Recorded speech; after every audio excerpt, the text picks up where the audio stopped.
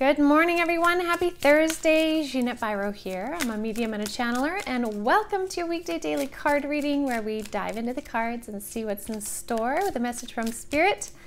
How are you all doing today? How's your week been? How's the energy? We are just about hitting the official start of March, so I hope you've had a chance to check out the March energy update.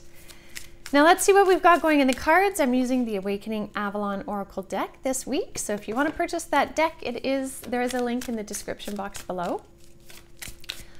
All right, Spirit, what do we have in the cards for today? Clarity of mind. Interesting, yesterday they were talking about seeing clearly, being in that clearing. Today they're saying clarity of the mind. They're saying work on clarity of the mind. Interesting, because it helps us maneuver our path ahead. Clarity of the mind. Really question your mind. They're saying, and not in a negative way, but like be curious what comes up in your mind and then ask yourself, is it true? So maybe it's the personal narratives you're talking about, the stories in your mind. Notice what comes up and then ask, is it true? That helps you bring clarity to your mind. Interesting. Okay, let's see what's in the cards.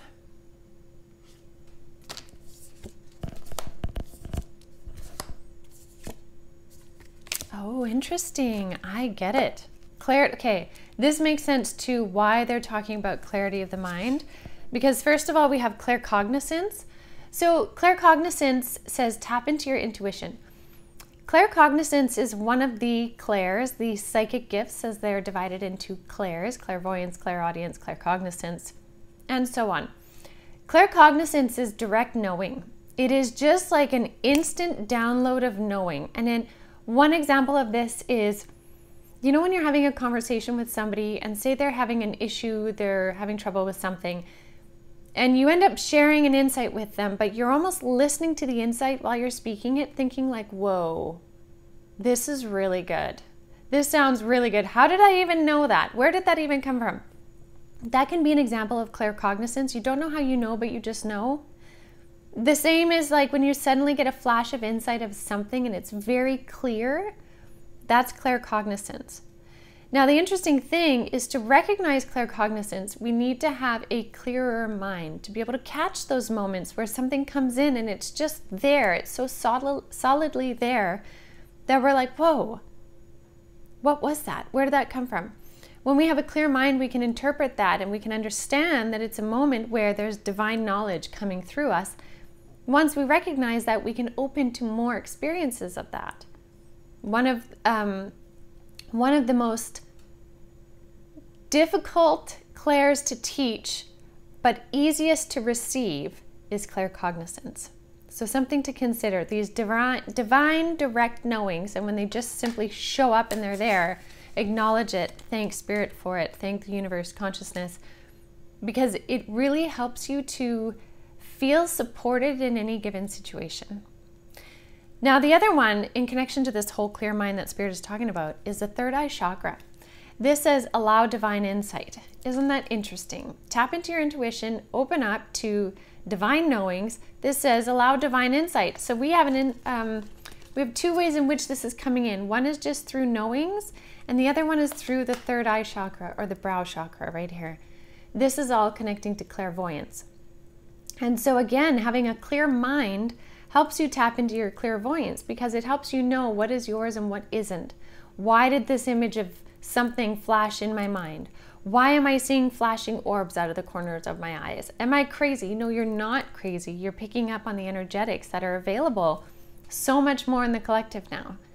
And so by being clear in your own energy, in your own mind, you can more easily, like I said, discern what is yours and what isn't. So this card tells me that by doing any kind of third eye opening chakra meditations, maybe you meditate with a stone, if you're laying down, a stone placed on your forehead. You can even kind of tap that brow chakra a little bit like this, or have a finger pressure there to bring the awareness there. And your third eye can open up to reveal more insights in the form of imagery. So it might be an answer to something, it might be a spirit guide that shows themselves to you either in front of you or within your mind's eye. It might be a whole experience in astral travel. This can even connect into lucid dreaming. Again, there's so many parts connected into this, but what Spirit is wanting to do is bring through more information for you to help you be in more clarity, which is so interesting because that was the Spirit message yesterday.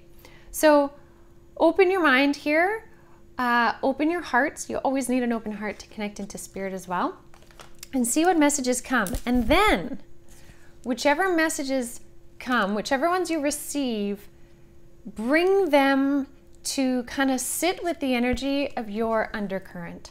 This says feel at peace. Now the undercurrent is what Spirit has always called that deeper inner sanctum of self that is strong and steady and true.